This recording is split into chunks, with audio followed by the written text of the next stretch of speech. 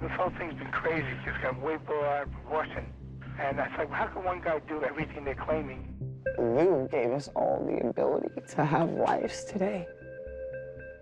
Who knows where I would have ended up, man, in Tampa, you know? What, in jail? I hope that Lou felt bad, because if Lou didn't feel bad, then he's a monster, and he doesn't deserve anybody's sympathies. People who know me know who I am, what I do, and I would never have sat down and plotted to do something like that. I have a hard time saying through and through I think Lou Pearlman was a bad person. I have a hard time saying that for whatever reason. There's no words to express how bad he was. I wonder how he could sleep at night. Come on, in no way, not in a million years. I would never hurt my family, friends, okay? Nobody. If you look at him, I mean, he was a nice person. I mean, he had a lot of different faces, but... He genuinely had a heart. I just think he was blinded by greed. It's not for me to decide, man. I have such deep sadness about all of this that I don't even feel, it's just deep, deep, deep sadness. You know the old saying, those that believe, no explanation is necessary. Those that don't believe, no explanation will suffice. He had everything. Everything. So there within lies the question, why did he do it? I just can't, for the life of me, figure out, when you have it all, why do you go left when you could just keep going right? Dirty Pop. Yo. Well, the boy band craze to me was just this amazing time in history that changed everything. Sick and tired of hearing all these people talk about. Ladies and gentlemen, please welcome the Backstreet Boys. One of the hottest bands out there. I think they're called NSync. What's the deal with this pop life, and when is it gonna fade out? Throughout pop culture history, there's always got to be something for 12-year-old girls to, like, scream their puberty out to. Then you got to realize what we're doing is not a trend. You see a girl pass out in front of you, and you're supposed to just keep performing. Come on now. When you're in that moment and that light is shining in your eyes, you're on top of the world. We had overtaken U2 for the largest production in the history of touring. We have the biggest show, the biggest stage, the biggest video wall.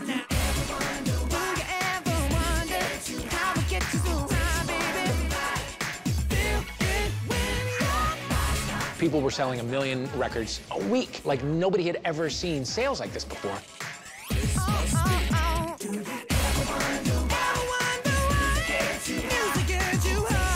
This was one of the biggest times in music history. And what a lot of people don't understand, the man responsible for this was Lou Pearlman. Lou Pearlman. Louis J. Pearlman. Lou Pearlman.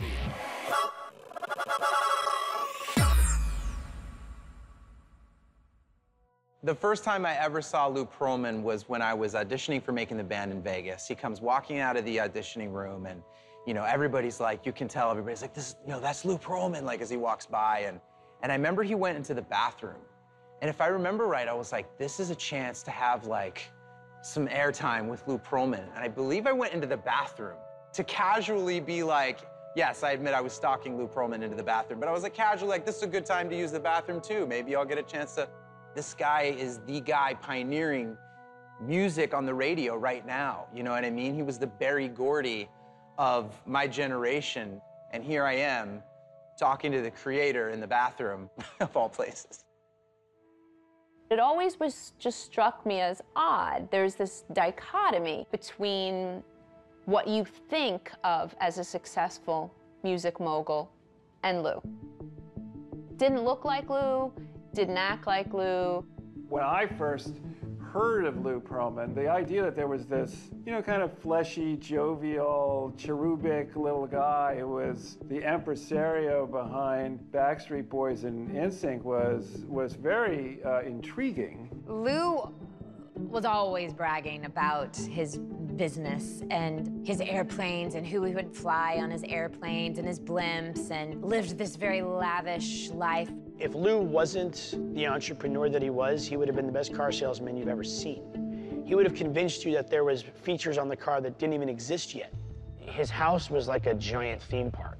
All white house, white and baby blue everywhere. It was like Disneyland. I mean, he had like this boat, wave runners, and like, you know, this crazy pool and this like private movie theater, and he would have you over and have these like boy band parties at his house, you know, and like, hell yeah, like this sounds like an awesome time. He had like an old-fashioned Coca-Cola machine that would like open up like a door with them all like sitting there, and it was always stocked with like Yoo-hoo and apple juice that was right next to like the Darth Vader helmet. Like he'd buy you an expensive watch. Just got like, you know, a $10,000 watch. You're like, awesome. He also had a stretch limousine that had a driver. I mean, it's not like some service that he called. That's his guy sitting outside waiting for Lou to say, I want to go here. There was a baby blue Corniche Rolls Royce parked in the front.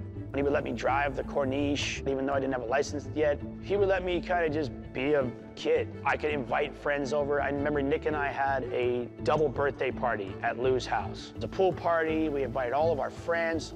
I'm like, we're gonna go to this big mansion. It's me and my birthday party. That's gonna be awesome. He was that inviting to all of us. He was always laughing. He was a big kid. He made himself more relatable to us, to me personally, by being this kind of grown-up kid. Lou was just a charming, charming guy. It's the way he spoke to you. You know, he was very good with his words.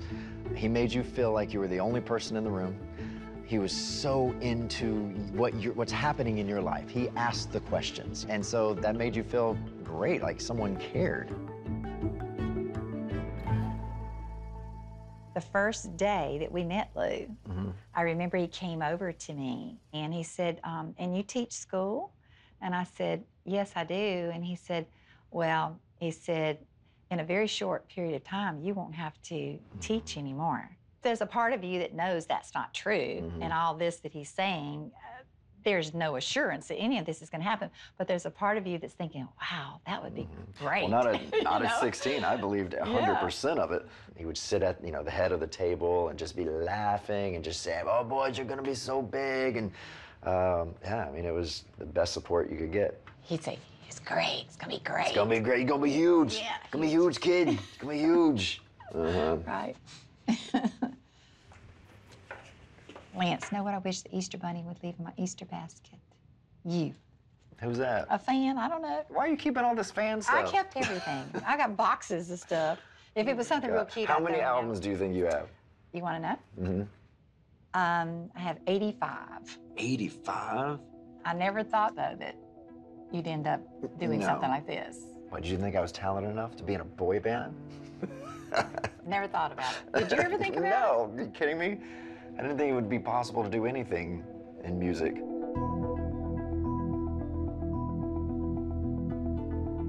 So Orlando is known as the tourist capital of the world. You have all this great talent working at Disney, working at Universal. Orlando was every place and no place at the same time. It's odd that Orlando was the breeding ground, but it actually kind of makes sense. There are a lot of theme parks. There are a lot of young entertainers who go down there to be Aladdin or whatever. It's like Hollywood, but you can afford it. So you have this amazing cattle of artists and singers, and then here comes this guy, Lou Pearlman, auditioning and looking for a boy band. I mean, I was used to going to the Sony Club, like on the top floor of a skyscraper on Madison Avenue in New York City. And like now, I'm at Transcontinental Records. What is that anyway? What does that mean? Does that mean you have offices on all the continents? Like, what does that mean? And it was like in Orlando. It wasn't in New York City. It wasn't in Los Angeles. It wasn't in London. It was in Orlando. Pearlman made his fortune in the aviation business. His path crossed with the music industry when he started outfitting luxury jets and leasing them to rock stars. One of the bands that chartered his airplane was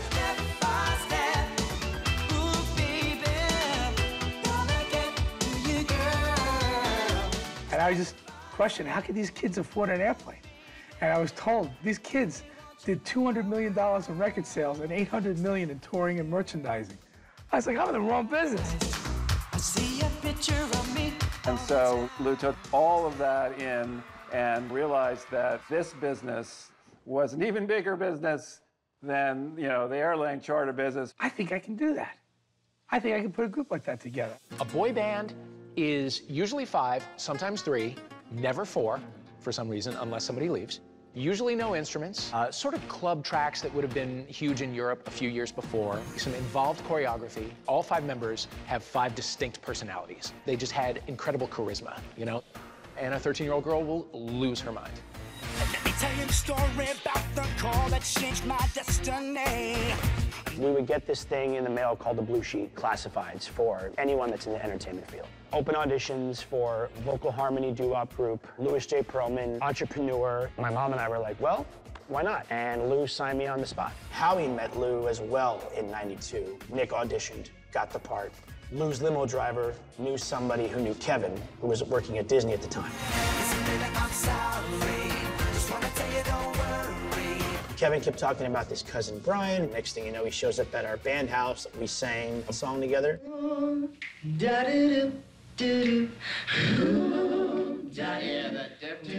That was the moment that we knew this is Backstreet Boys. I'd found Justin. Justin brought in JC, so it was the 3 of us. And I knew Joey from Universal. Joey was trying to sing low, and he wasn't really a true low voice. That was the first time that we actually kind of started auditioning. Justin and I pulled all our resources. I don't even know if my mom was gonna even tell me about it unless I brought it up. But I asked her about it, she's like, yeah, you know, this guy, Lou Pearlman, called with Justin Timberlake and his mother and wants to start a group in Orlando. And I knew of Justin at that point because he was on the Mickey Mouse Club. I was very excited. I'm like, well, we have to see what this is. Right when I land in Orlando, Lou Pearlman meets me at baggage claim in a Rolls Royce, which was insane to me because I've never seen a Rolls Royce in person. I felt like they were rolling out the red carpet immediately. So I arrive at the house where the guys lived. All 5 of us sang the Star Spangled Banner. And I remember looking at everyone's faces after we had stopped singing, and everyone's like jaw was dropped and everyone had goosebumps on them. And I remember thinking, oh my gosh, I think I might have made the group. It just sounded right. And we just started high-fiving each other like, this is the guy, like, this is our next member. We were in sync.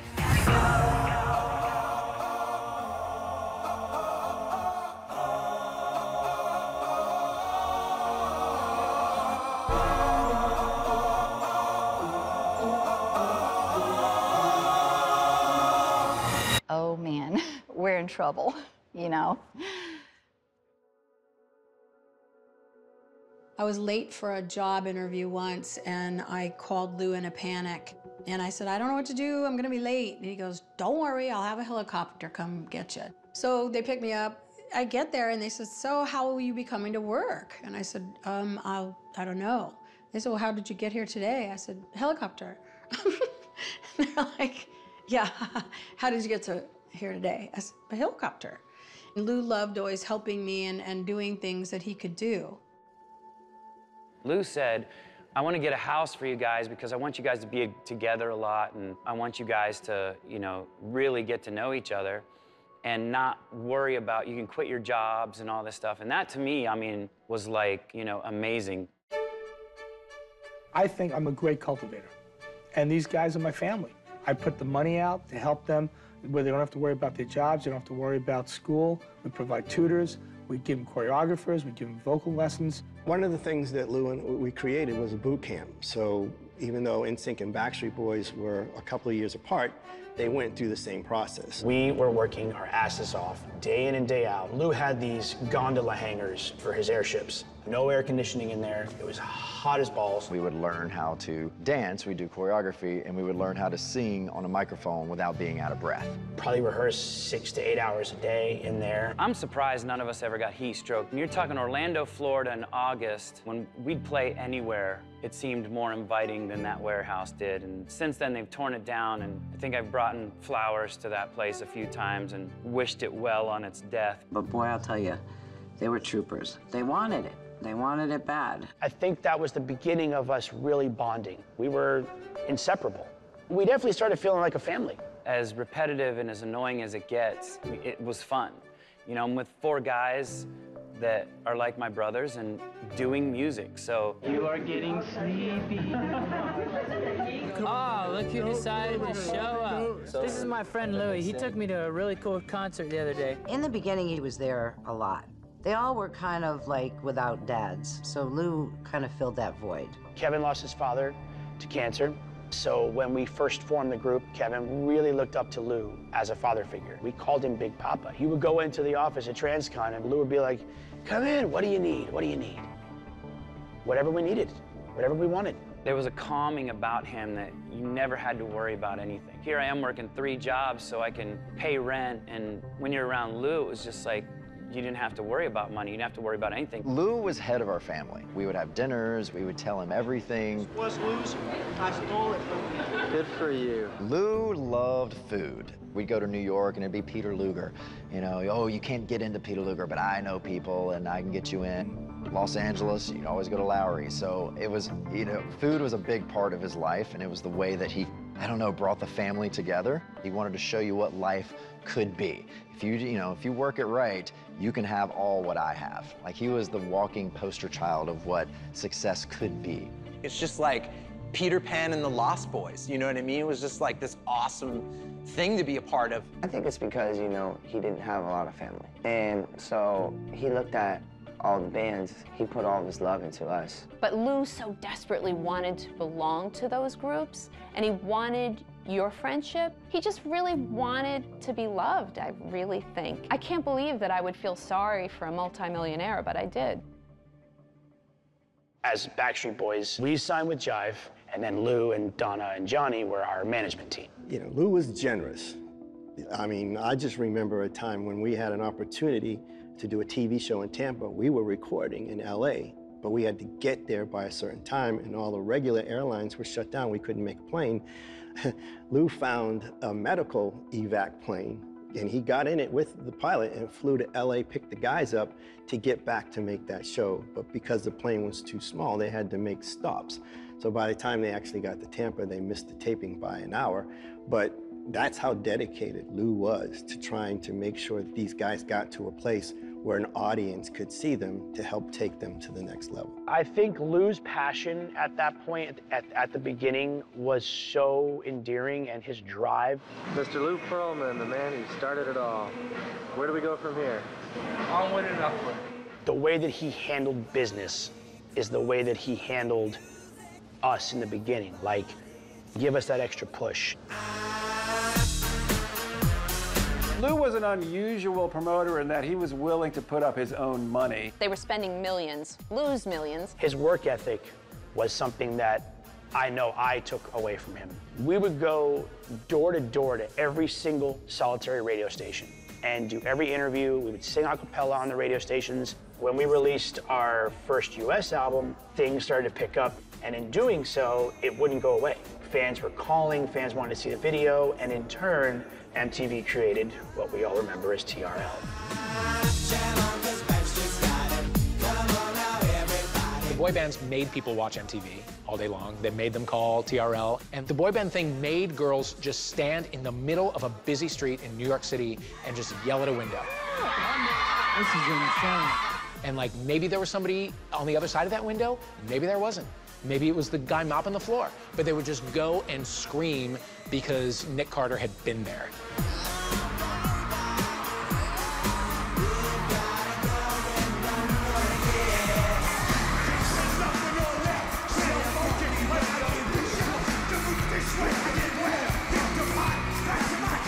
They were hot. The records were top 10, top 20 at that point. Singles all over the charts. You know, they were selling out shows all over the place.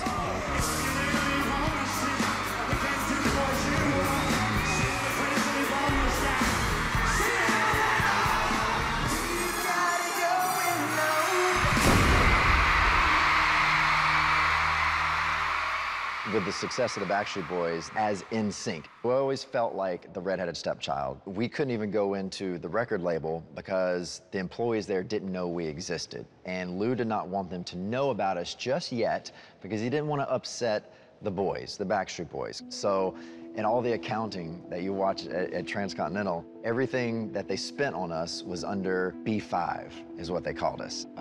It was weird. They were struggling. The album was down at 66, and people really thought that it wasn't going to gain any more momentum. We were just trying to do everything we could to do what we could do best. And honestly, it was slow. They're pretending like they have fans chasing No, them. there's two out there, for real. Look out there. It's time for real. Okay, okay. I'm serious with that. No, look that way. You see them? No. Here's some. Here's some. 4, 5. NSync comes out, their outfits are ridiculous. I mean, ridiculous. And they had on these like overalls, these jean-looking outfits, they sort of matched. I was like, who are these clowns, you know? And then they started to perform. NSync blew me away. Backstreet Boys' harmonies were the thing that they focused on the most. Also, the Backstreet Boys' image was a little bit more darker with blacks and darker clothing, whereas NSYNC were the guys next door. They wore basketball jerseys and shorts and Jordan shoes and stuff like that. NSYNC had great harmonies also, but they really focused on the performance and the shows. I'll never forget, it was this Disney show, this Disney performance, and we were burnt out. And we were just like, we don't want to do it. And the minute we said no, NSYNC said yes. All right, we're in sync. Yes, yes, yes, here we go.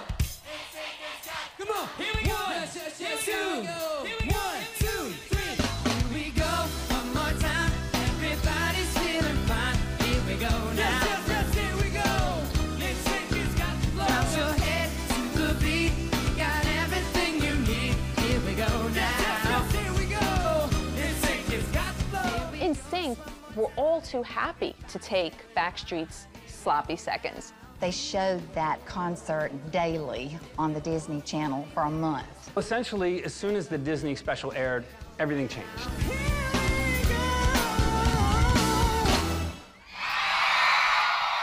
The charts would come out, we're like, oh, there we go, there we go, there we go. Oh, it's happening now. And that's when the snowball kind of started rolling. We had gone from selling 5,000 units a week to 50 to 60,000 in the first week. Fortunately, I remember the days when we had small crowds, but now they're getting bigger and bigger. And I guess that means that we're doing something right. The guys are just fantastic. Try telling the Backstreet Boys, who've been working for years to become successful, and they turned down one Disney special, and now their competition is breathing over their neck, and their competition is managed by their manager. Backstreet Boys were not happy with NSYNC. They weren't happy with him because he would put another band together to compete with them. It was the biggest conflict of interest. Like, it was the biggest,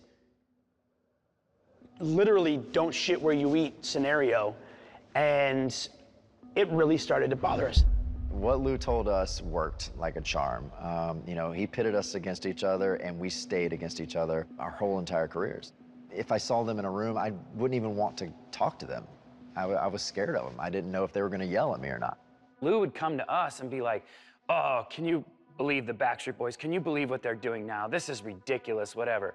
And then you'd go to them and be like, oh, can you believe what the NSYNC boys are doing? They're not listening to me at all. They're doing this, they're doing this. You guys are so much better. I mean, if I were the Backstreet Boys, I would have hated us too, you know? This is my assumption of what I'm assuming went on in that head of his, but a light switch must have went off and said, okay, this works.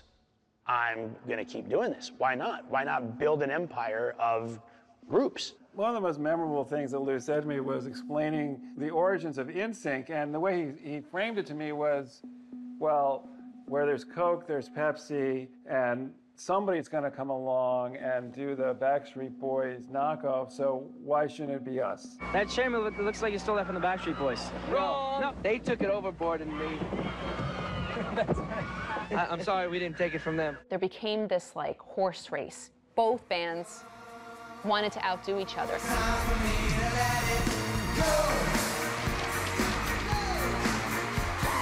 The girls felt like they had to pick a side. Like, the girls in Times Square were either all about Backstreet or they were all about NSYNC, and you could not like both.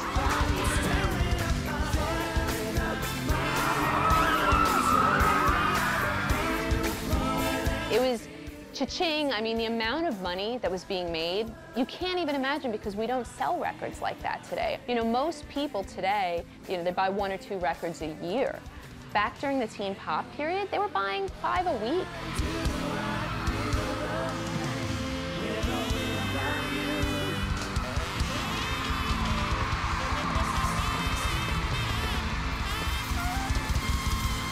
We were making $35 a day, which was our per diem. And I remember thinking that was such a lot of money because this is all free. Everything in my life was free. Everywhere you'll ever stay is free, and we're gonna give you a per diem on top of that. I'm thinking I'm king of the castle at this point. No one worked harder than NSync and Backstreet Boys. No one. These guys didn't get a day off. Never. And if they got a day off, I got them for a photo shoot. We've been touring for about almost 2 years. #1 albums. Countless radio promotions. Things were going great for us. This is as good as it gets right here. I remember this one trip to Los Angeles I was so excited about because Lou was hyping up the fact that this was gonna be our first check presentation. And at this point, we've worked so hard and we've gotten 0. It's all kind of accumulated and they're just gonna give it all to us in one little batch in a check. And he takes us to Lowry's, a very lavish dinner. You know, Lou loved those big family dinners. We had all our family there. He had all the parents to come. At this time, they had sold over 10 million records. I was just kind of doing the math in my head, but I kept thinking, okay, if it's just $1 million, divide that up by 5, and Lance is gonna get $200,000. You start thinking in your head, like, what could it be? Is it 6 figures? Is it $1 million? Like, what am I about to, like, fall into right now? My life is about to change. And I'm thinking to myself, oh, this is gonna get crazy. A lot of money now, this is gonna be nuts. I was on cloud 9. I was on top of the world at that point. I mean, we thought it was as big as we could possibly get. I open up the envelope, I see the check, and oh my gosh. Like, my heart sunk, and I couldn't believe the number I was looking at. The reaction from everybody when they saw their checks was just astonishment. The check was $10,000. And not to sound ungrateful, because $10,000 is a lot of money. But when you compare it to how many hours that we had put in to this group for years, it didn't even touch minimum wage at all. We start selling out stadiums, start selling out arenas, start doing all this stuff. And we start looking at our bank accounts, and it's just like, something isn't adding up. Lou's getting paid, the promoters are getting paid. Some of the guys couldn't pay for their car payment or couldn't pay for their apartment. Basically, we thought it was like a normal thing, you know, to get food money, and then we thought, essentially, at the end of the road, there would be some magical big check. When you're working 18 hours a day, you know, just to get to sleep that night, you don't have time to look over contracts and make sense of things. It was so insulting. I felt like someone had punched me in the face. I knew at that moment, it was the first time that I thought to myself, oh my gosh, something's wrong. Like, Lou there's something wrong with Lou. He's lying to us. And, you know, went back to the hotel and I immediately ripped up the check. I was like, this is not right. How successful does a group have to be in order to make money? We didn't know where it was going. We're like, who is making this? My uncle's a lawyer. At the time, I didn't have money to hire a lawyer. So, okay, you call up family. Started out like with this, you know, small little, okay, this is bad. This is really bad. The deeper they dug, the worse it got. And it was just this webs upon webs of robbery. He said, this is one of the worst contracts I've ever seen in music history. And y'all need to try to get out of this. Lou made himself the 1/6 member of Backstreet Boys. So anything we made, Lou made exactly. He was the 6th member of NSync, and he was proud of that fact because it was going to help us, because we wouldn't have to pay a manager, we wouldn't have to pay the record label, you know, his would come out of the 6th member. I mean, he really sold us a whole amount of goods of the 6th member is the way to go. Lou was making it seem like we were in so much debt that it would be a long time before we saw some real money. And that's when we learned the word recoupable. That's a word that's never been in our vocabulary until this moment. And the lawyers were explaining to us, well, the reason you're in debt is because, you know, they spend this money on your record pressing. Then you had this concert, the rent for the house. Oh, all those dinners, those lavish dinners that Lou was taking you to that you were thanking him for, that's your dinners. You were paying for it. And I said, Lance, this guy is really ripping you off. He's stealing from you. He's stealing from Backstreet. You gotta do something about this. We decided to have a basketball game for charity. It was a little after party. that took place at the hotel. Nick Carter, Brian, Justin Timberlake, and JC wanted to go to McDonald's to eat. And on the way to McDonald's, I kept hearing, Lou said this, and Lou said that. The next day, I get on a bus with the Backstreet Boys, and Brian gets on the bus, and he goes, guess what, everybody? Lou's been lying to us. And Brian was livid over this. He basically said, guys, this is what's up. I want to file a lawsuit. With NSync, we needed to figure out how to either fix it so it's a more fair deal or get rid of Lou altogether.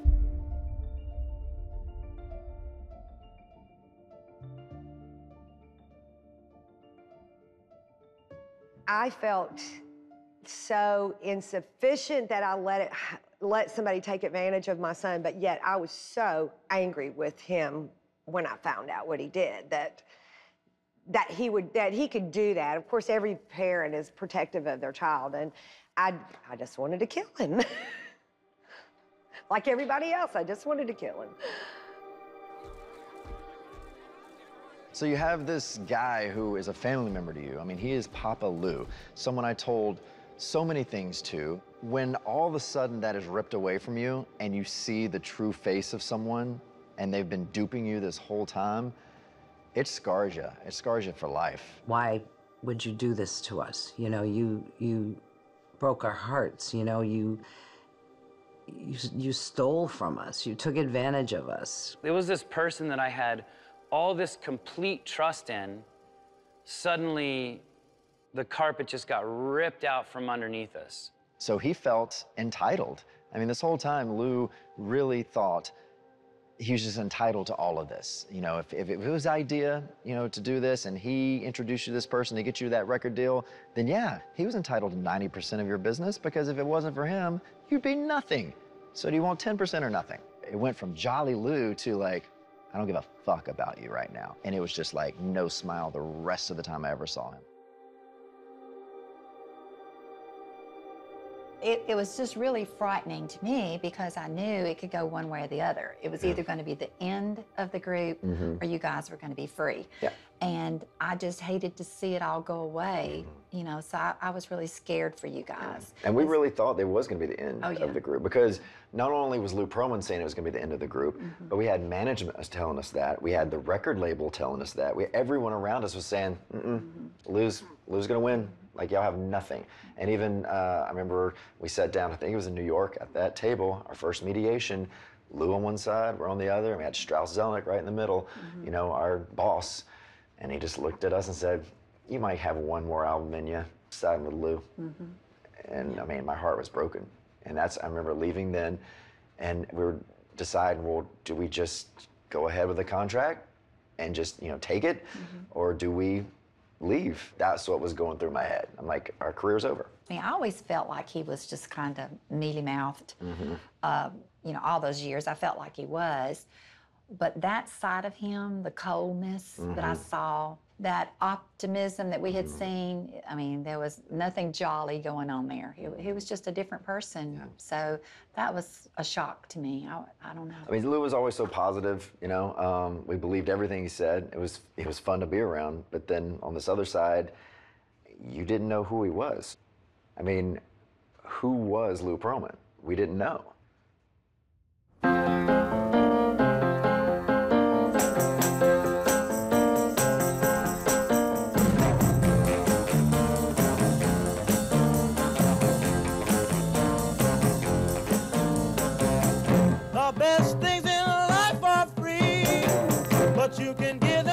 I have very fond memories of growing up in Queens at Mitchell Gardens. Just walking down the street, everybody said hello to each other. Everybody knew each other. It was a good place to grow up. The schools were pretty good for American schools. Mitchell Gardens produced some great people. A lot of professionals, a lot of people in public service. Louis didn't represent us. He was different. And he didn't fit into any of our crowds. He didn't play ball. He wasn't political. He wasn't a hippie. He got picked on a lot. He wore a pencil protector and polyester pants up to here. And I think he probably, for the most part, only had one friend. The only person that would be his friend, Alan Gross.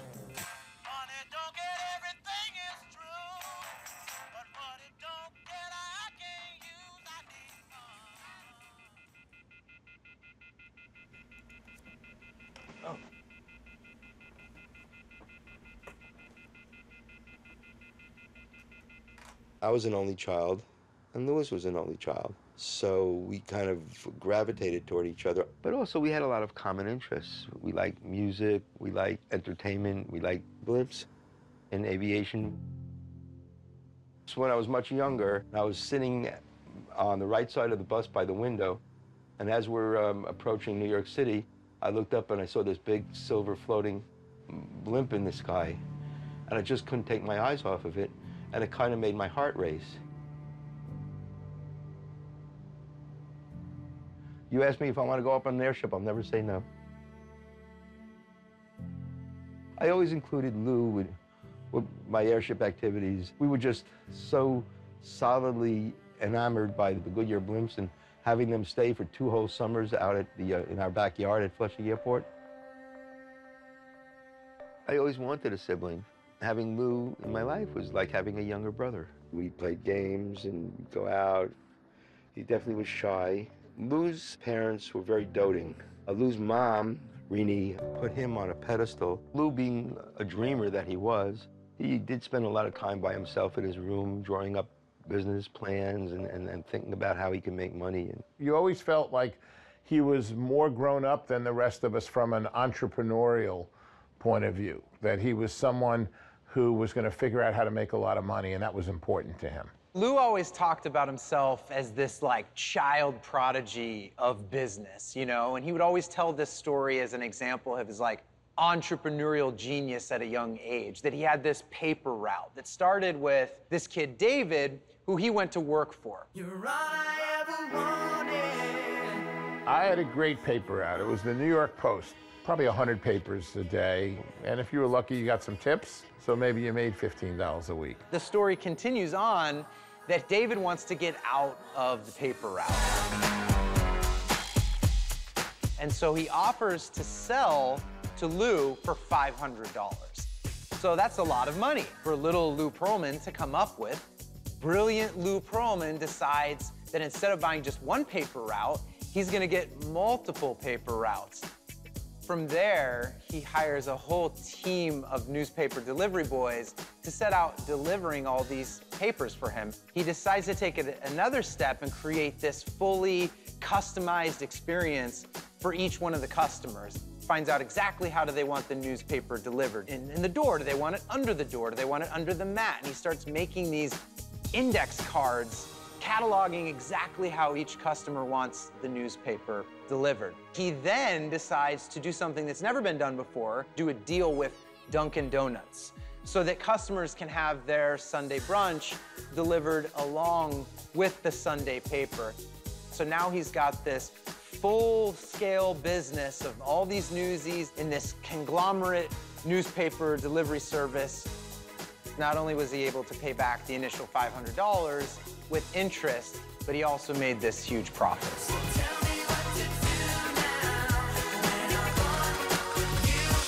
It's total bullshit. I didn't sell him the paper route. He had nothing to do with the paper route. We didn't have the ability to sell paper routes. I don't know. I think Louis lied to himself a lot, and I think he started to believe his own lies. My dad would say, God, that guy, he goes, I asked him a question and he never answered it. He dodged questions by making you think that he answered it and talking about so many things that were like on the subject but off the subject and diverting everything to something else. He bragged a lot, and you never knew what was fact or what was fiction. One of the things he said was that he was a cousin of Garfunkel, from Simon and Garfunkel. But he used to say that, and we didn't really believe him. When Lou turned 13 and he was telling people that they should come to his bar mitzvah because his cousin Art Garfunkel would be there, at this point, Simon and Garfunkel was one of the biggest musical acts in the country. There are times when I'm singing one of Paul's songs that I feel the song is really very personal and probably shouldn't be sung by anyone other than the writer. Because of Lou's penchant for fibbing, a lot of kids didn't believe him, but they decided to show up. And sure enough, halfway through the bar mitzvah, all of a sudden, Art Garfunkel appeared. And I think that is an extremely important moment in Lou's life, not only because it was a brush with fame, but perhaps even more significantly, I think it was Artie's amazing harmony voice. That's what he was looking for in that hangar in Orlando. I had heard that people saw him, that he had come to the neighborhood, that kind of thing. So, you know, I absolutely believe that one fact was true. Art Garfunkel was Lou Pearlman's in. He always would take a little nugget of something to make everything seem legit. It brought him attention and made him feel like people might want to know him.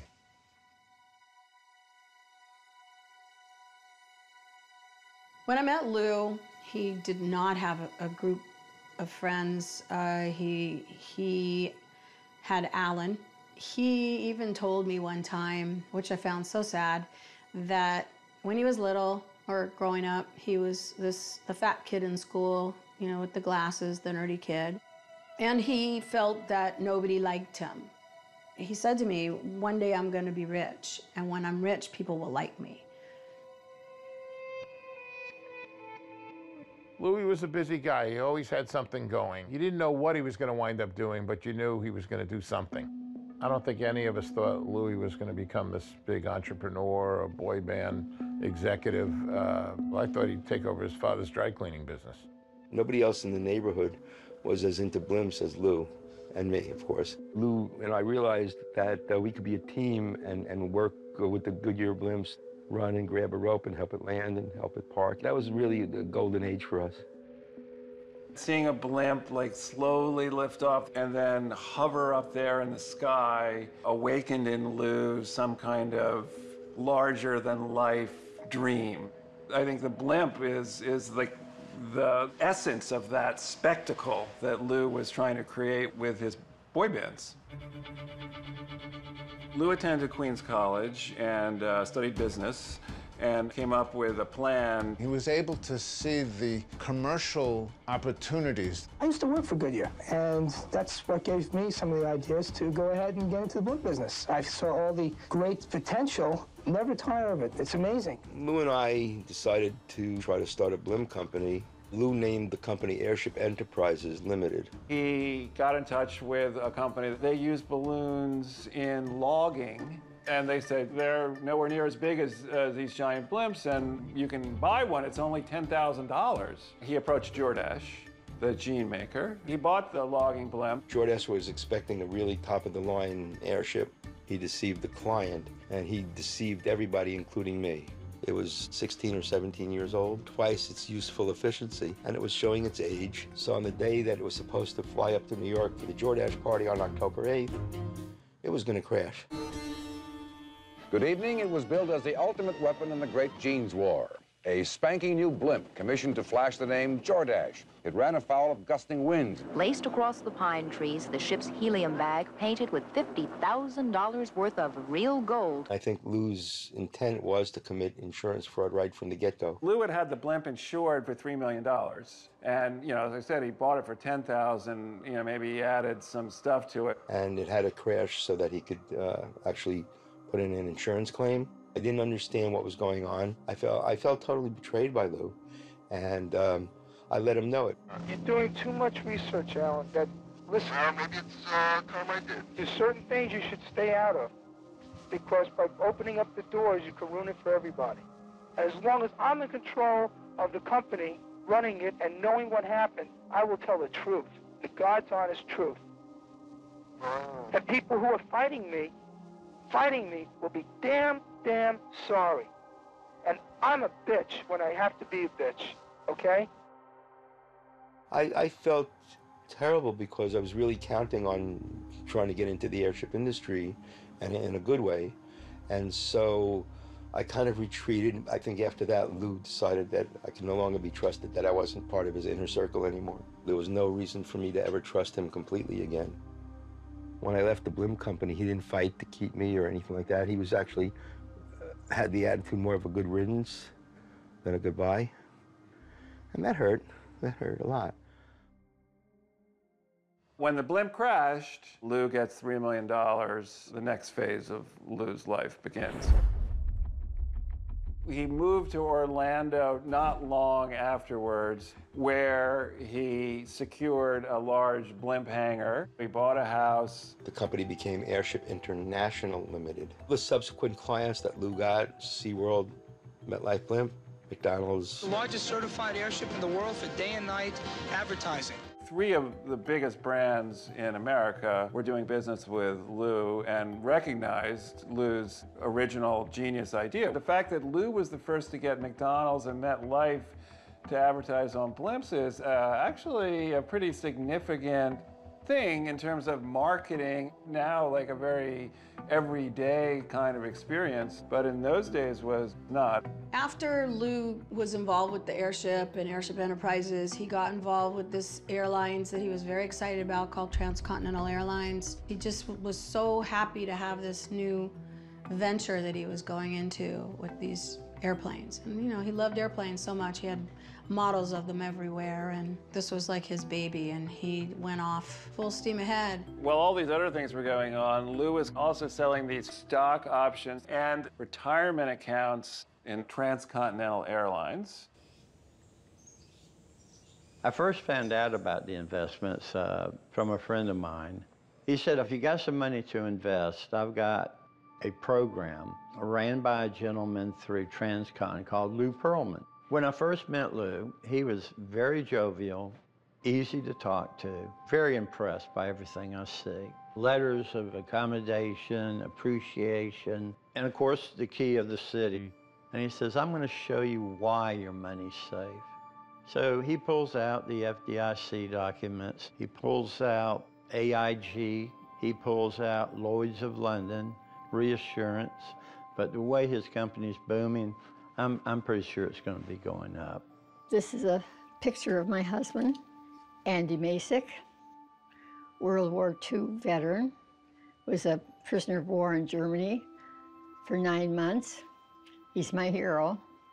My friend Luther and his wife also invested with Lou, and they're the ones that told us about it and told us what a good deal it was. My parents didn't spend an extra penny on anything. They were excellent cooks. We'd rather cook at home. And here they were retired, not spending a penny. They never went on vacation. If they went on vacation, it was to see my sister somewhere. Never thought my father had this much money, ever. And he wanted to leave something to us. And then we were introduced to this opportunity, and it looked good. Passive, ridiculous returns on the money. Is it from Transcontinental to TCM? It was a special account that TCA had, Transcontinental Airlines had. And he goes on to explain, well, you know, he essentially was a producer of the boy bands NSync, Backstreet Boys, and so on. So that caught my attention. I was impressed. He's sitting behind the desk and he's on the phone talking to, you know, Barry Gordy or whoever in the music business when you come in, and then he says, oh, I gotta let you go. I got an important person here, and he puts the phone down, and now all of his attention's on you. And this could all be yours. We were in New York flying out, and he said, oh, we're gonna fly one of my planes that I'm thinking of buying. Lou gets on the mic. Everybody put your tray tables and seats down. Nobody cares. One of the best bits of advice we've ever been given in our entire career was from the original Temptations. And after our performance, one of them said to us, you know, don't ever forget that this is show business. Always remember that while you're doing your show, your business could be walking out the back door. I know in the industry, and so do a lot of people who I speak to in the industry, tell me that they're more than fair, these contracts. My name is Cheney Mason. I'm a lawyer. High-profile cases representing a man named Harlan Blackburn, reputed to be one of the mafia bosses from Florida. And then, of course, representing Casey Anthony. That case will live in infamy forever. And the one you came here for, representing various aspects of Lou Pearlman and Transcontinental Enterprises. with Backstreet Boys. Brian was livid over this, and he basically said, guys, this is what's up. I want to file a lawsuit. As NSync. Looking through our contracts with the lawyers, they found one little out. If Transcon didn't sign us to an American label within a certain amount of time, then the contract was void.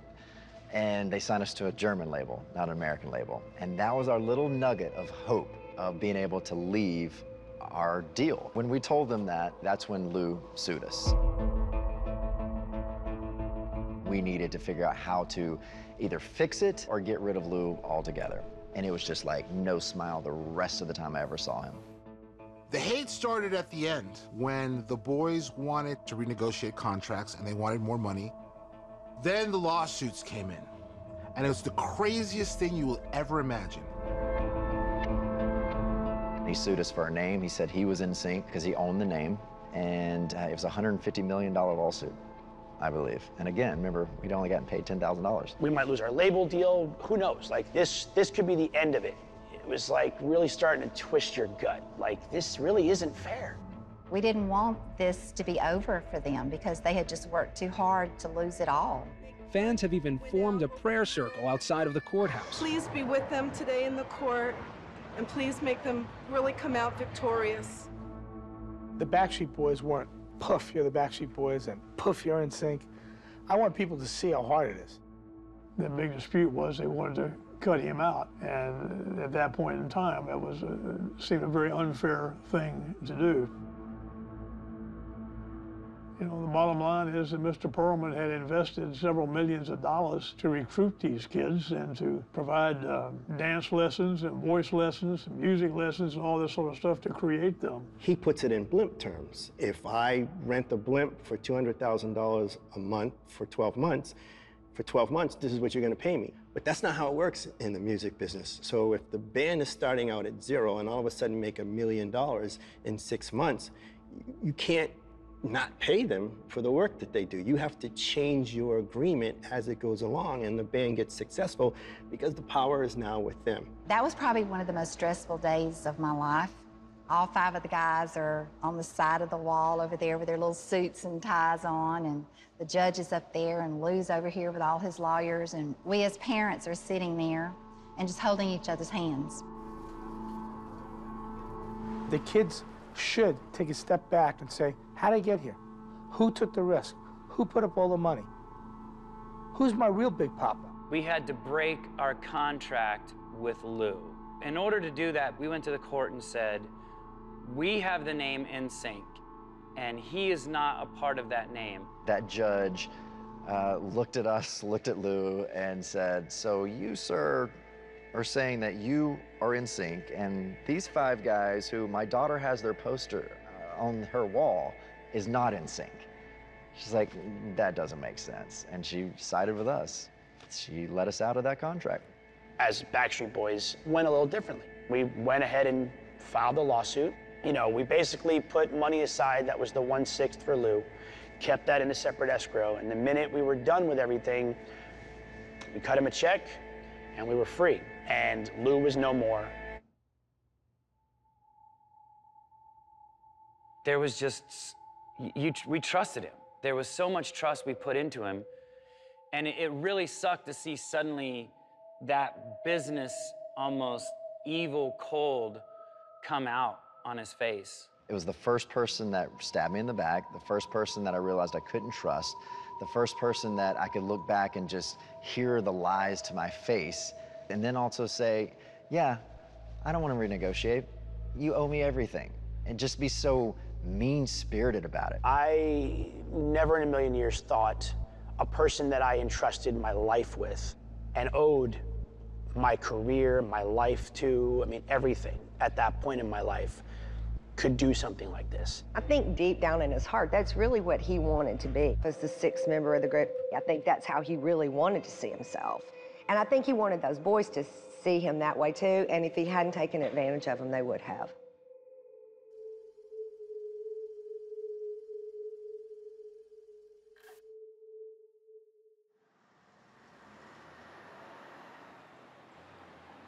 We were in London in one of the cabs. We were all talking about the album. We were so excited for this new album that we were gonna control, and we were writing on for the first time.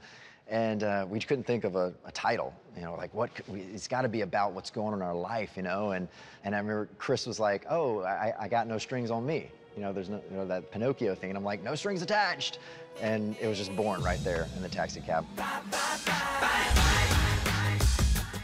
It was the perfect timing for us. And the whole theme of no strings attached and being, you know, away from this person that was holding us back.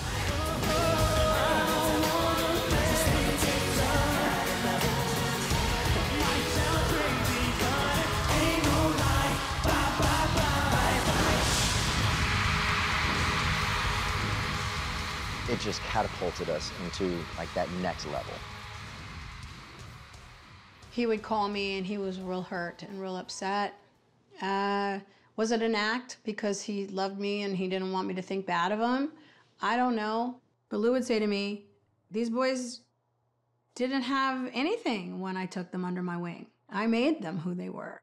Even though all this happened and Lou was hurt, he still continued. You know, he had to. He always, I don't even know how to describe it, hyper. You know, his mind was always going. When Backstreet Boys and NSync were going strong, Lou was also creating other groups. He created Innocence, which was his first girl group. The feeling of being a girl band in the midst of all these boy bands was, we felt like super special. They were talking about us being like the next NSync and the next Backstreet Boys. He created C-Note, his Latin-based band. We were the next one slated to hit that success that Backstreet and NSYNC did. So everywhere we went, we were the next big thing. And he created Take 5. It was like boy band boot camp, basically. A big house that we all lived in. Lou definitely tried to have the family vibe always going. He was looking for the third big breakthrough. Before my experience with Lou, my mom already spent many years, you know, developing my brother, but when he turned 12 years old, we never saw him anymore. Lou was like, well, there's talent in Aaron. And then I sold 5 million records before I turned 10 years old with my first album with Lou. I created LFO. I like girls that wear Abercrombie and Fitch. I take her if I Yeah, LFO was big, but they none of those bands ever got to the success of what Backstreet Boys or NSYNC, and I just think not because they weren't talented enough, the time had moved on. You were the best girl that I ever did see. The great Larry Bird jersey, 33. This is the way bubbles burst. It just seems contrived, it seems put on. I think he was a little bit behind the times musically by that point. He needed to still seem like this mogul, and they believed in him. And he had to keep up, you know, not with the Joneses, because he was the Joneses. People were trying to keep up with him. So I just think he got sucked into this vicious cycle of, I have to one-up what I'm doing, I have to get more money, I have to be bigger. What he needed was bigger than just C-Note. He needed a distribution deal for all his artists to get that big chunk of money to keep his thing going. And so because of that, we suffered from it, and he basically ruined, what, 6 record deals for us? The currents of musical taste were starting to flow against him. Lou's idea was that let's make a television show. We'll show people how these bands are created. Making the Band was the perfect combination of reality TV, which was kind of just starting up, and the boy band thing that was just kind of petering out. It put those two things together and made these people characters that young girls could care about. Like, you could be crushed if the one that you liked didn't make the final cut. Even though we had known that NSYNC had been screwed over, even though we had known Backstreet had been screwed over, those boys are like, wait, Lou Pearlman's involved? I'll never forget, there was a break in the day when Lou Pearlman came walking out of the auditioning room. It was like, we'll see you inside, or something like that. I was like, oh my God, Lou Pearlman, he talked to me. When you come back after this little break, you gotta have him sign. Every band he's created so far says he's crooked, and they're leaving, and they're suing him. He's the guy giving you the paperwork to sign with his company, and you're like, what do we do? You're not really in a position of power as the young performer who hasn't had any success yet. Lou has all the power. Ultimately, we signed the contract because that was the opportunity on the table. 'Cause I want it all, or nothing at all. There's nowhere left to fall. You know, you look at what you generated, you sell almost 10 million albums, you have these #1 songs. We were grateful for the opportunity, but you realize I could have made this much working full-time at Starbucks. And that's disheartening. But you're in this weird position as a young performer to either take an opportunity or not. My attorney had told me, this is a bad contract, but it's a record contract. His exact words were, I don't know how many more of these you're gonna see. He did obviously have success with Backstreet, and NSync was starting to have success. I was with them when they signed their contracts with Lou. When we received our contract, I took it to my entertainment attorney, and he literally looked at me and said, you will be committing career suicide if you sign this. And I signed it. When you look back at your life, there were a lot of signs that said, yes, do this. And there were a lot of signs that said, no, don't. And I jumped. You do want to be successful. You do want to work with one of the biggest names in music. And so it's a real dilemma that you find yourself in. So it's sort of out there that Lou had this dark quality to him where he would use his power and influence to try to manipulate young performers into these really questionable scenarios. Mike Cronin, who worked for Transcontinental Records at the time, pulled us aside and said, look, here's the deal. There's rumors about Lou. We don't know. It's unconfirmed. He might have a thing for boys. You know, Lou would come into the rehearsal room and he'd be like, hey, guys, let's see your abs. Take off your shirts. This kind of stuff, where it feels like, oh, maybe this is part of having a mentor of a band who wants to make sure you're in good shape, because that's what he would always say. You got to be able to sell teen magazines. You got to be in good shape. Take off your shirt. Let me see your abs. I don't know too much about Lou's private life and what he was into. As a closeted person, I always just thought he was gay, and that was the reason he would act so weird sometimes. He would give you a massage, like, so he was very touchy-feely. He was just a very touchy guy. It always felt a little, okay, I think I know what you're doing. We kind of had people around us saying, hey, watch out for this behavior. It's kind of been out there that this may or may not be happening, and so you kind of knew what to look for. And I'll never forget the one time I was alone with Lou. We go back and he calls me in my room and he's like, I want to talk to you about your performance. And so, like, against the advice of a lot of these other people, I go up to his room, and by the way, the whole time he was very good at playing on your desire to be successful. And he would say things to me like, you know, you're the Justin Timberlake, you know, you're the Nick Carter, but you gotta stay in shape, man. He takes it another step further and says, I minored in physical therapy in college. I can give your muscles a pump without you even working out. Come here, let me rub your muscles. So then it kind of starts turning into this weird massage. And then all the red flags start popping up like, oh, this is kind of what everybody's been talking about. And the phone rings and it's my manager, and he goes to answer the phone, and I got the hell out of there. And that was the only experience I had with Lou that sort of felt like, okay, this definitely feels like it's crossing some sort of line. Was that his way of touching somebody without really touching that person? I really don't know. I mean, I knew plenty of gay people, so, and he knew that I had no problem with it, so if he had said to me, you know, I'm gay, he knew I would have been fine with that. As far as the talk about him being a pedophile or doing those things to people, it's something I never saw him do.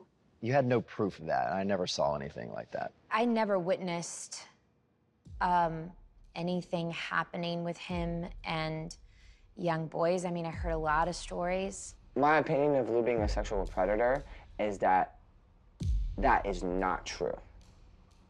That is so foul. He would come up to you and he'd teach you how to do push-ups. He taught me how to do diamond push-ups so I could build my chest. And he's a pedophile? Shut up about that, guys. I got to be really close with Rich Cronin because his brother Mike was our manager, and LFO came out on tour with us. Rich was one of the members that actually lived in Lou's house with him at one point. I feel I can tell this story because Rich went on Howard Stern and told it. He tells me that Lou basically comes in and he's all worked up and he's like, you know, I got this big opportunity for you guys in Europe. He's punching his table, he's really acting good. He goes, this could be the make it or break it moment for LFO. This guy over in Europe who has this big recording company. He goes, all he wants to do is touch your penis. Oh. And I don't know what happens after that. Just pretty much touch your penis and, you know, play with it. That's how they do business over there. I don't want you to get freaked out. We got to do what's right for the band. And so I'm going to let you practice on me so that we don't go over there and blow this deal. And guess what else? In college, I was a psychology minor. I'm gonna help you get through it mentally. He goes, well, think about it, guys. Don't say this, don't you fucking tell anyone.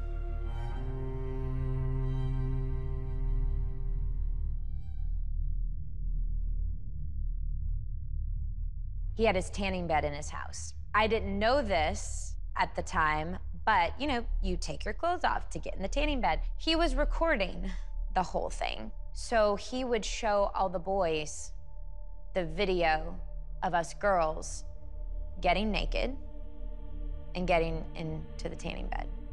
That felt pretty darn violating. And he would always say that, oh yeah, you know, the Innocence girls come over here in town all the time and you can see right in there from here, you know, stuff like that.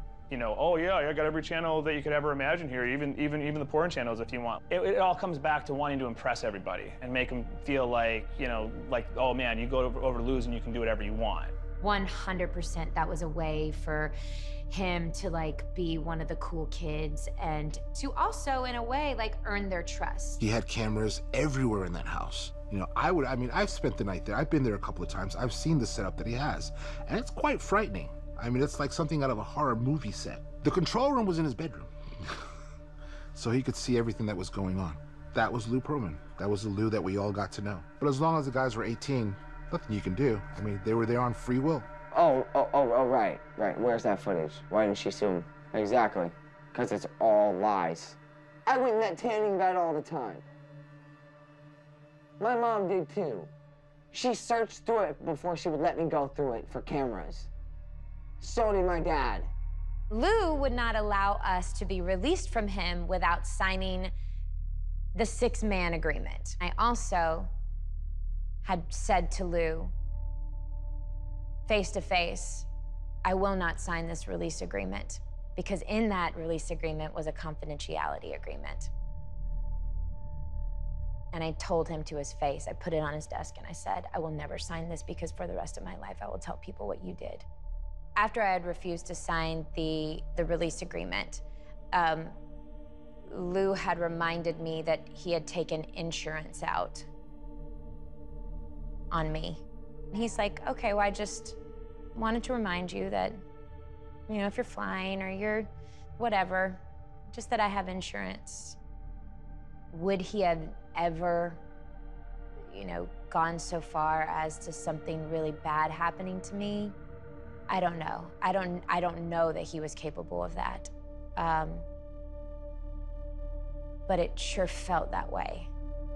And it's not really uncommon to a lot of young actors and musicians and people who are pursuing success to be preyed on by those who are in positions of power and influence above them. I mean, it's a very old story. Lou and I started talking, and I knew right away this was not going to end well. Well, Al, let me just tell you something. Because if I have to protect myself, I really think you're going to try to attack me and physically try to do violence. And I must put a claim with the district attorney that if something happens to me, to be noted that you're my only enemy that I have. The only one that I know. Honestly, to that, that's the most ridiculous thing, because I know so many people who would consider themselves your enemy and be proud of it. Who? But, I'm not going to name names, Lou. I'm not the type of person who's driven to violence.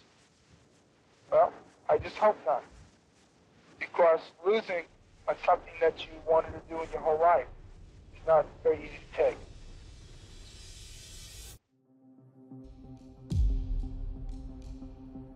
Lou expanded Transcontinental into a number of other businesses that extended beyond the music business. He bought TCBY, the yogurt company. He bought Chippendales, NYPD Pizza. He expanded into over 100 different businesses and grew Transcontinental into this sort of global entity. Orlando actually gave him the key to the city, and he purchased an internet-based talent agency called Options Talent. The problem with it is that he had purchased a company that was already under investigation for fraudulent activities in the state of Florida. My name's Jacqueline Dowd. I was an assistant attorney general and bureau chief of the Economic Crimes Unit in Orlando. We, at the Economic Crimes Unit, had an investigation going into this company that we thought was deceiving people about modeling. They would approach people in shopping malls and stadiums. I'm gonna set you up with a photographer, you need to have some good pictures taken, you spend a lot of money on the pictures and nothing else ever really happens. We started getting consumer complaints, and we got them in a volume that really did tell us we needed to take a look at what was going on. We were in meetings with him.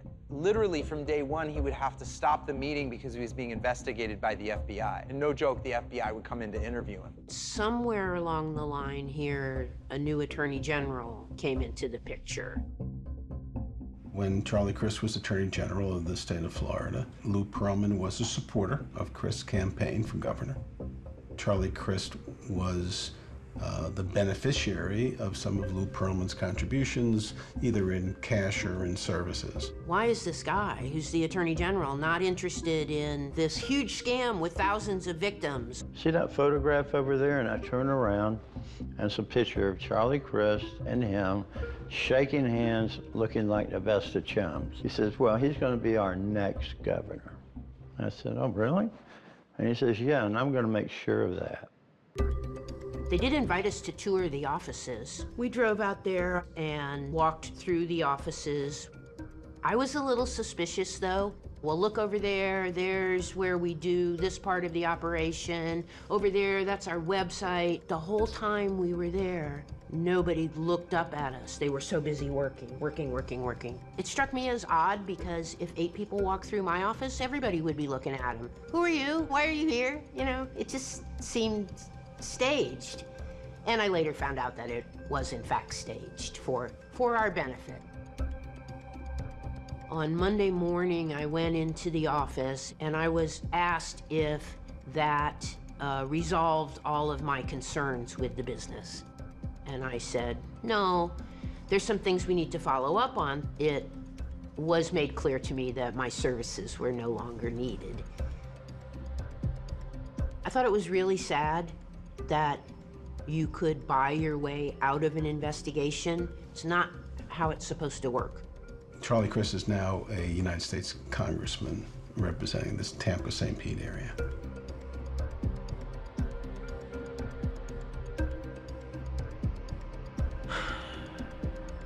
Seeing what happened later was very frustrating because from my perspective, it could have been prevented.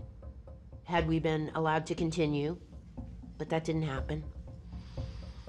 You know, there was a point where I had it in my hands and I couldn't make it happen.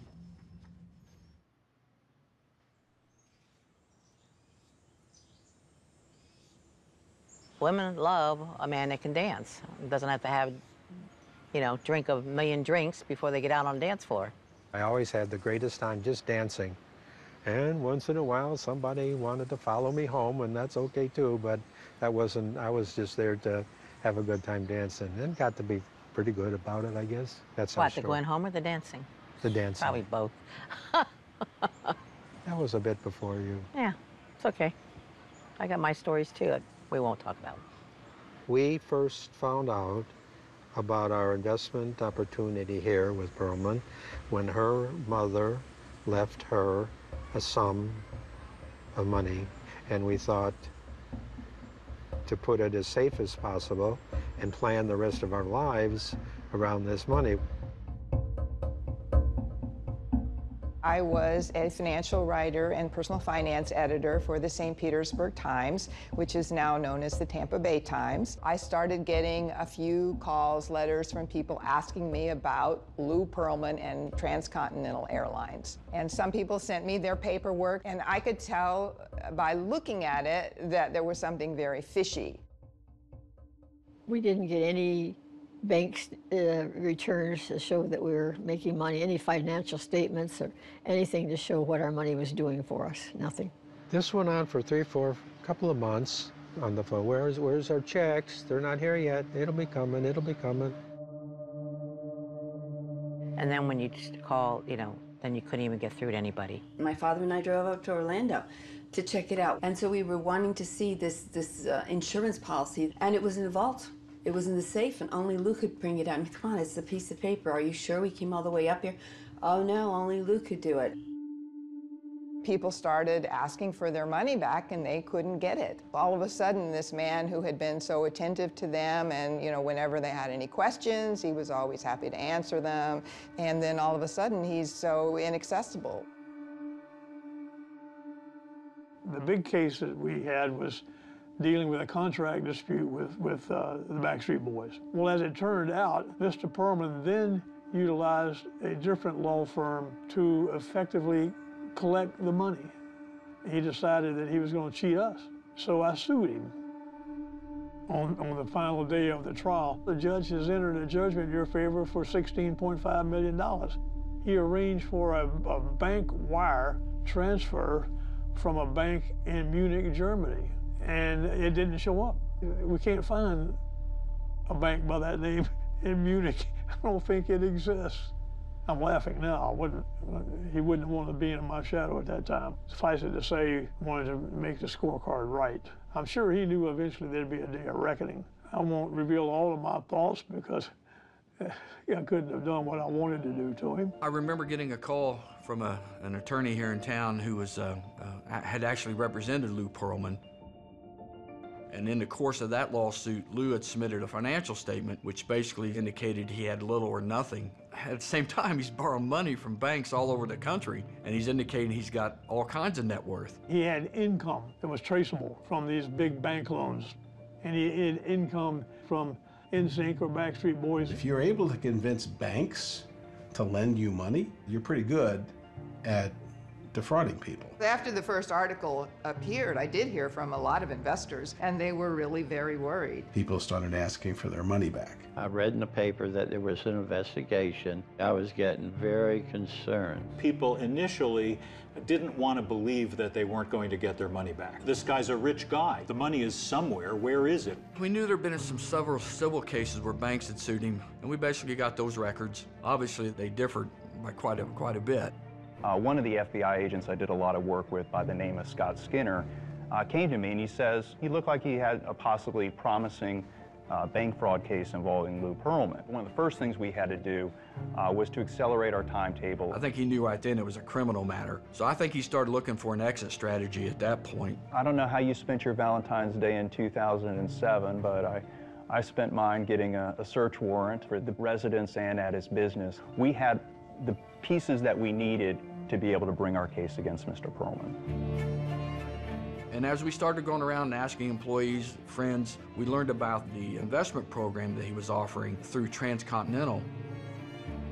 One of the days where come into the office and chains on the doors. The FBI is here and they're going through paperwork in everyone's office, looking for things. His business, by that point, there weren't many people there, but there were a lot of documents, and his desk it looked like he had just abandoned it. The safe said his residence were cleaned out. It clearly had the look of someone who had left in a hurry. And it was clear that our case was not going to just be a bank fraud case, but that there was going to be an investment fraud case, and we were looking upwards of over $100 million. Lou wasn't a dumb guy. He was a smart fellow, and I think he knew that the writing was on the wall, and the sooner he got out of town, the better. Everything started crumbling around him. And, he knew that he was in trouble, so he just, left.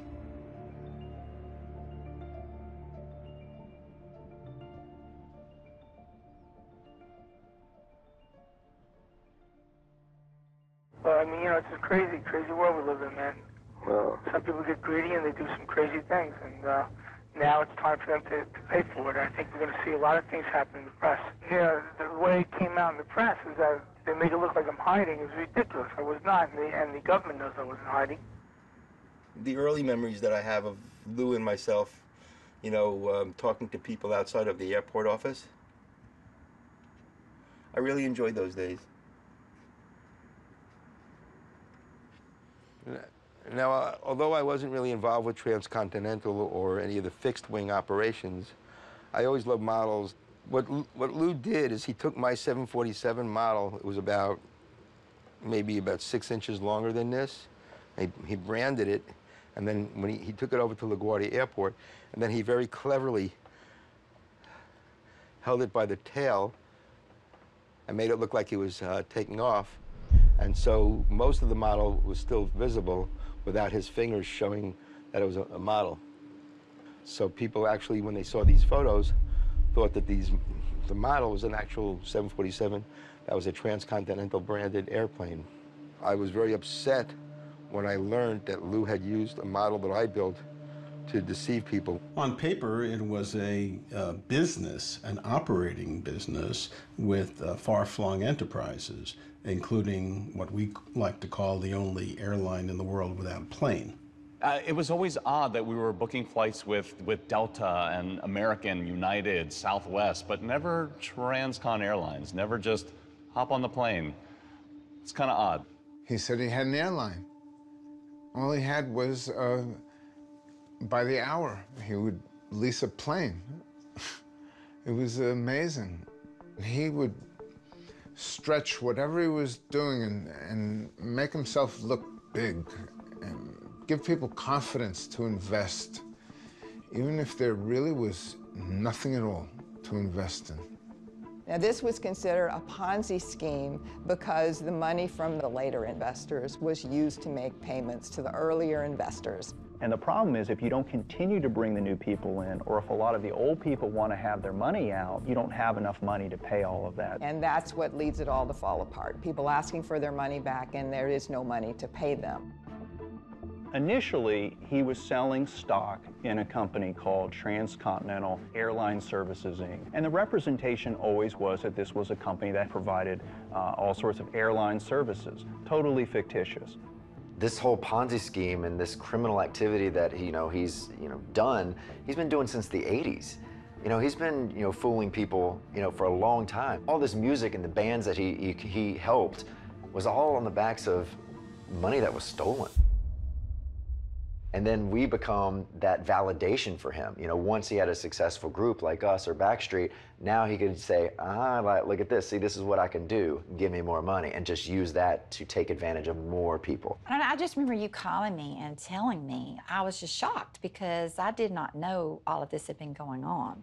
In a way, he used us to scam other people, and that's horrible. It's horrible.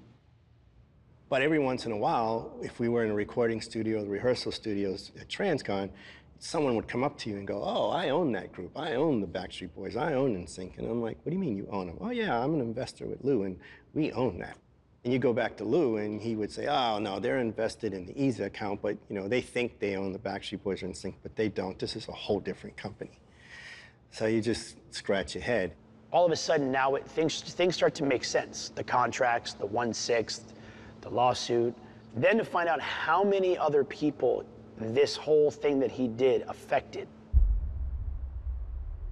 And there were supposedly about 2,100 people who were investors. He would mislead the investors into saying that these savings plans were FDIC insured. The tax returns and the statements looked like they had been professionally prepared, so people relied on them. We needed to reconstruct all the cash transactions. A lot of money flows in a circular fashion. You would have a hard time tracking it. It's like a hornet's nest, and you really have to untangle that to figure out what money is going outside a sphere.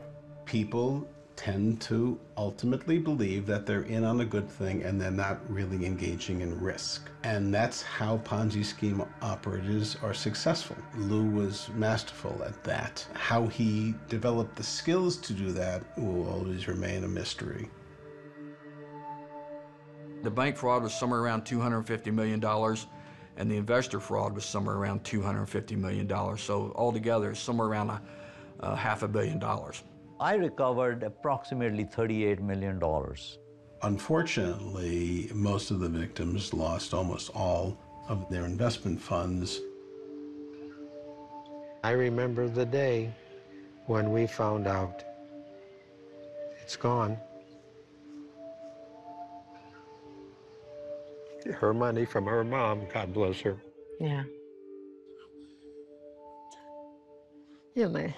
My husband was, when he was in the service, when they'd have to retreat, he'd have to walk past back past the bodies of his buddies that were swollen, maggots coming out of them and all. So you see what he went through so that SOB could steal from everybody. You want to protect your country, keep your country well. But these people like that are just degrading it all the time. Now where do we go? Now what do we do? Now what's going to happen to us? Yeah, it's not a good feeling at all. And you read about that and you hear about that, and then now, you know, people say, it could happen to anybody. Well, no, it's not. It's not going to happen to us. We're different. Well, guess what? It just happened to us. So maybe we're not all that damn different. When you're blaming yourself, you forget about all the due diligence you did, you know? You just look at the failure. My father didn't, he was always, there's a sadness about him.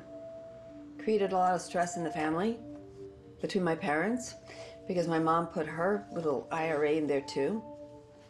And in the end, and it was all smoke and mirrors. It was all fake. It was all truly criminal. Why was enough not enough?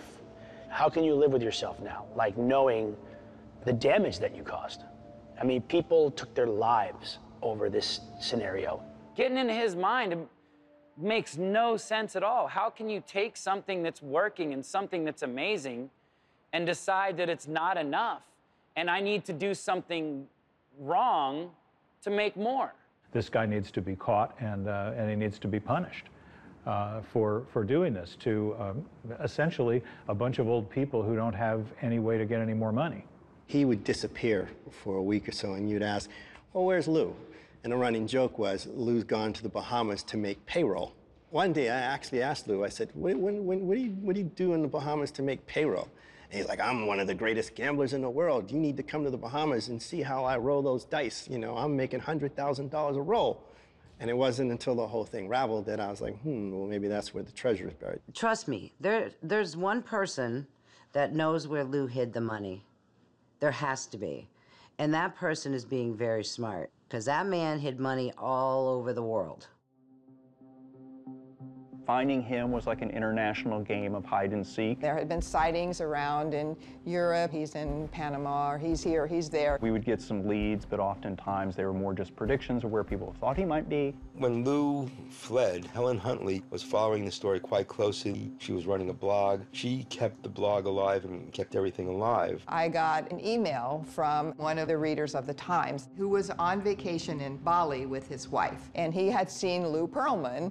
Initially, I thought it was Lou sending us the email, just trying to fill us out and find out what's going on. My response was, hey, look, you know, if you see Lou, tell him, you know, he's not in any trouble. We would just like to talk to him, get his side of the story, because in all investigations, there are two sides of the story. And that was true, but we also wanted to arrest him too, so. So FBI's got agents stationed all across the world. When the agent showed up in Bali, they thought to themselves, well, it's early, let's go get breakfast. Well, the place they happened to pick was the place where Lou Pearlman was eating breakfast. Meanwhile, the tourist is getting a little frustrated and ends up sending Scott a picture of Pearlman eating breakfast. And in that photo of Pearlman eating in the corner are our two FBI agents who are eating breakfast as well. It was really a fortuitous event for us. Pearlman didn't raise any issues, and at that point, we were off and running in terms of our criminal case moving forward. Pearlman pled guilty to two different conspiracies. One conspiracy related to his investment fraud scheme, a conspiracy to commit mail fraud and wire fraud. A second conspiracy related to his bank fraud scheme. He also pled guilty to money laundering and also to committing bankruptcy fraud while he was on the run. We had to have the sentencing in the ceremonial courtroom, which is our biggest courtroom, because there were about 200 people that showed up who were mostly his investors. They all had fire in their eyes. Even if he gets the money back, he should be put in jail and kept in jail until he dies. I sentenced him to the maximum of 25 years. Which I believe at the time was either the longest or close to the longest sentence for any fraud case. And then all of a sudden it came to me, I saw all these angry people in the courtroom, and I said, Mr. Pearlman, I'll tell you what I'll do. For every $1 million that you pay back to these people in the courtroom, I'll give you a month off. And he actually did have some ideas about some scheme he could have run from prison. He was gonna, if they would just allow him access to the internet and phones, he would be able to get a new band going and, all this, but that didn't happen. This is a collect call from Lou Pearlman, an inmate from the Orange County Correction Center. Much to my amazing surprise, I started getting collect calls from Lou from jail. And he was telling me that he was going to get out of jail, that this is all a big mistake, et cetera, et cetera. Somebody's trying to frame me into this thing, and I'm trying to get out so I can prove my innocence. He sounded like a scared little boy. And I guess he was reverting back to those days where our friendship was strong. I think he needed somebody like me to speak to. I don't feel that he knew how much of a criminal he really was. Yeah, get out and start doing things. We're going to do it. I'm going to have a little party for everybody. We're going to do like a barbecue or something. Oh, okay, cool. I'll let you know once everything gets squared away. All right, please, keep me updated. You got it, bro. All right, you have a good afternoon. You got it. You too. Feel good. Thanks. Stay well. Bye. When I found out that Lou had passed, at first I didn't believe it, and I went online, and it was all over the place. Lou Pearlman died behind bars in Florida while serving a 25-year sentence for orchestrating a Ponzi scheme. Before that, Pearlman was heralded as a pop genius, bringing the world pop sensations like NSync and the Backstreet Boys. And I felt cheated. I felt that I never did have closure with Lou. I felt a lot of relief because I felt like he terrorized me for a while. Like, I'm looking at that slate right now. It says Lou Pearlman Project, and it's just so sad. It just hurts, man. It hurts to see people attack him and continuously attack him because I go through the same thing. I'm going through it right now. He was a gummy bear. I gotta take a break for a second, guys. All right? Yeah, I just need to. I know. Just give me a second. It was the most mixed emotions ever. You don't know whether to cry. You don't know whether to laugh. You don't know whether to be relieved. You don't know whether to feel bad for him, feel happy for everybody else. It's just there was so much wrong with everything about him and what happened that you don't know even how to take death. The story of Lou Pearlman is a sad one because here's a man who could have really legitimately had it all. He could have paid everybody back, but that never crossed his mind. But on the other hand, he did change history. He changed the world of music. I think we all do it because we're human. We reflect back on things that happened to us, the good and the bad, but especially the bad sometimes. And we think, why did this thing happen to us? For years and years and years, I racked my brain about why did this have to happen to so many people? Look, I'm sad. I never want to see anything bad happen to anybody.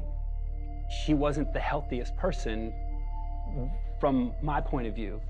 You have to have a special personality with not carrying psychosis of some sort to be able to pull something like that off, I think. He's the cautionary tale of the businessman who let greed spiral so far out of control that he literally left behind all the success that he really truly did create. And now he'll forever be remembered as a criminal. And in that sense, you have to learn from that and go, you never want to become that yourself. Like I said before, you want to be loved and revered by everybody. And I think that whole famous by association thing, he wanted to say, I did this, I gave you this boy band, I put this together, I brought this to you, I'm the one. He wanted to be part of the family. A man who had everything, had the world in his palm of his hand, but was never settled. In so many ways, I feel like almost derive this godlike complex. Like, you know, I am untouchable. I can do whatever I want, say whatever I want. Worst case scenario, buy my way out of a situation. I had to let go of needing to find that answer because I may not ever know why. It's like a tabloid. There's 10% of truth to everything Lou said and 90% of him taking it, you know, somewhere else. From the outside, I mean, you can look in and say, well, how could you believe that? How could you be so duped? Did you not see that? But when you're inside, you don't know that that's happening. I wanted to believe that all this was gonna happen. I wanted to believe the lies. I mean, that's how I was duped. I think it's so much easier for someone to believe a lie when it affects you in a great positive way. You tell someone something that they truly want in their life and they can dream about, you want to believe it, and I sure did. Yeah, I mean, I really felt the same way. I wanted to believe all this was true. So we all just kind of held on to that dream. Mm-hmm. Lou could sit there with a green pen and convince you in a matter of minutes that it's purple. He had a way with words. It was his body language, it was his mannerisms, it was the way he would look at you with intent to convince you. I took a master's degree in Queens College on teaching social studies. One day I was in the Strand bookstore and I picked up a book from the 18th century, unedited, just letters from George Washington. And I gave it to my professor. He always preached to us to use primary material, source material. About a week later, he walked in with that book with a bunch of Post-its in it. And he wrote on the blackboard in very big letters, "There are no facts." And then he told us about all the inaccuracies in the letters that George Washington wrote himself. He explained to us that even primary material can be wrong. And with Louis, you could know Louis, you could look at pictures, you could get information all you want, but you don't really know what's the fact. Things were colored, things were stretched, and sometimes completely invented. You know the old saying, those that believe, no explanation is necessary. Those that don't believe, no explanation will suffice.